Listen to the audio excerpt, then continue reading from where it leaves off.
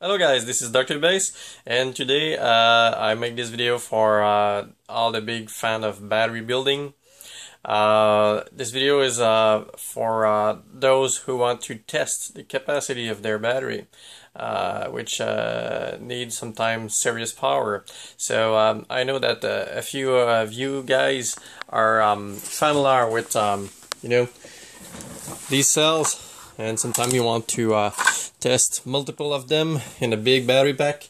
So a few of you will have some of these resistors that you can find everywhere on eBay and electronic superstore. You can put a few in parallel, but sometimes you need more power. So you can also buy this big battery discharger. It can go up to 140 watt, but I prefer to be conservative to 100 watt to not blow it. This one is modified, but when it comes to more power, you can also get some of these bigger resistors, which this one is 250 watt.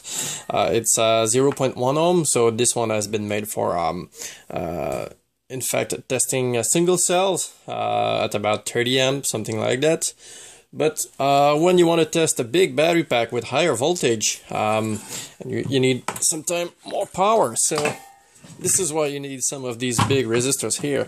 This one is actually about 2 kilowatt. Problem is that once you go higher and higher power, sometimes these big resistors will smell really bad because they get really hot, and the dust on these will just make a really bad smell.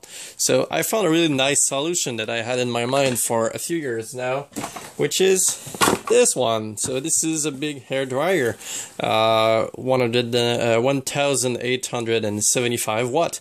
You know what? This one is I know it's stable resistance, so you cannot adjust to give a different current. It's a fixed resistance.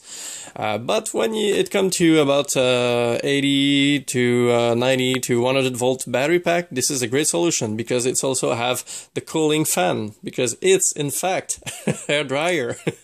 So you don't need to install any cooling system. It's a load with its own cooling system in one piece. So this is really nice. And when you can get these for cheap, you can buy something like these. So you have 1, 2, 3, 4, 5, 6, 7, up to 10 of these. Something really nice is that when you disassemble these, you put a multimeter and take the hair dryer and measure the ohms.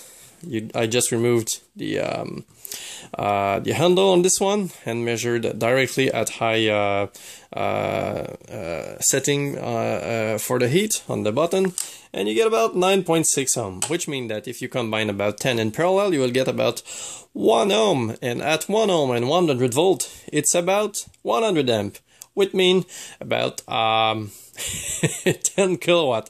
But in fact, if you have 10 of these, you get about 18,000 watts of load, which is awesome for the price, because all these hair dryer cost me about $80.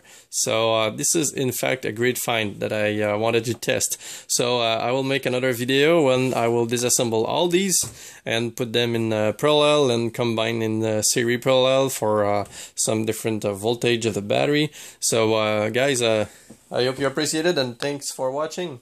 Bye bye.